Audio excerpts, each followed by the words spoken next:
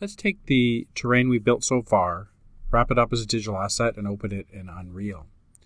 So to do that, the first thing we do is take the network, select all the nodes, and we're going to create a subnetwork out of that.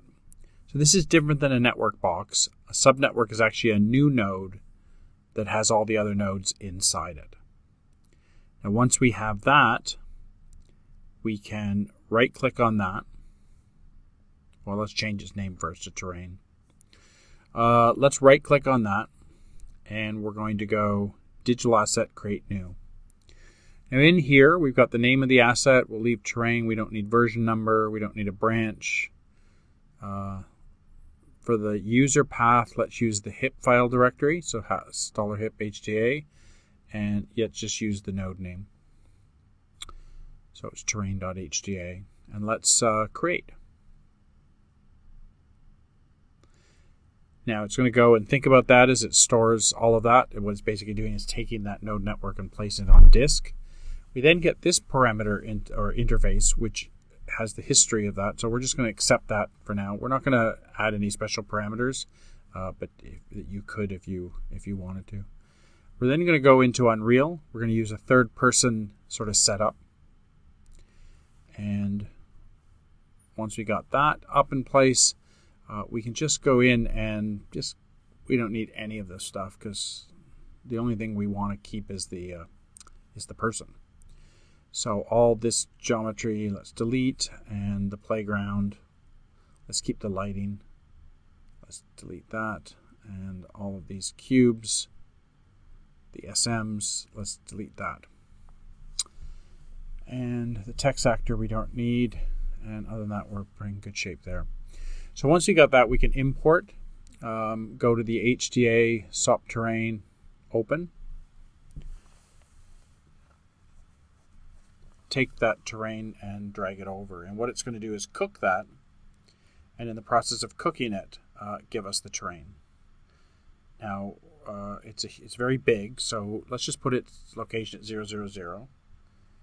And then we're going to press F to zoom out and see that. Now, we can tumble around, but you notice that if we try to pan or zoom, it goes really slowly because it's such a big distance. So one of the options in Unreal that's worth using at this point is the Editor Preferences. Click on Viewports, and there's an option under Advanced for Use Distance Scaled Camera Speed.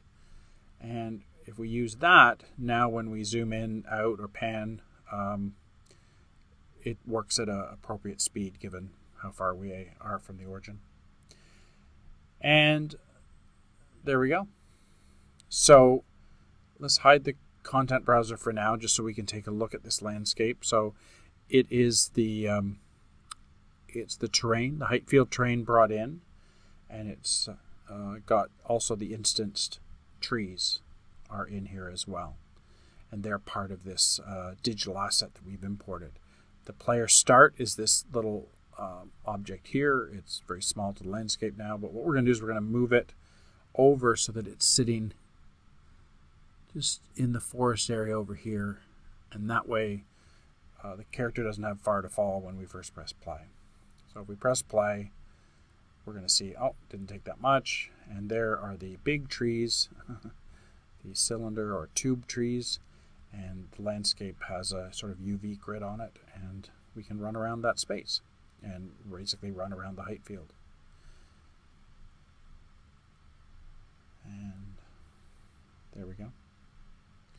So we might want to do a couple things to work with this now. So the first thing we're going to do is let's zoom out and just look at this from here, and we want to put some texture on the grass area, and we want to replace these tube trees with something geometry that already exists in Unreal. So we select the asset and we bring this parameter up.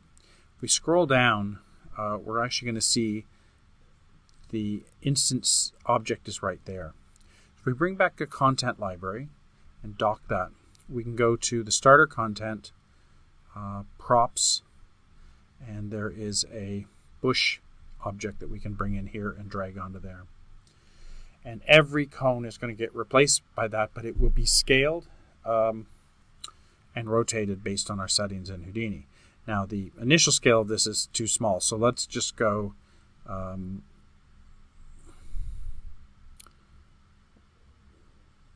we're going to take the scale offset, and we're going to start with 5, 5, and 5. And that gives us a decent look. They look more like bushes now, so maybe we might want to, let's get back the, we're going to scroll down. Every time we want to do this, we've got to select the digital asset. And then there it is there. And so we're going to go in and we're going to make the Z direction 10 because that's the one that's facing, that's being pointed up. So that gives us more tree-like shapes to work with. Now the next thing we can do is we can go and there's the terrain itself. And currently it's just got a general grid on it, but we can just type grass in here and there's a default grass material that we can just throw on there. Just going to think about it. It's a little light, but it'll do the job. Once we have those two things in place, you see we can set something up in Houdini and then customize it or enhance it here in Unreal.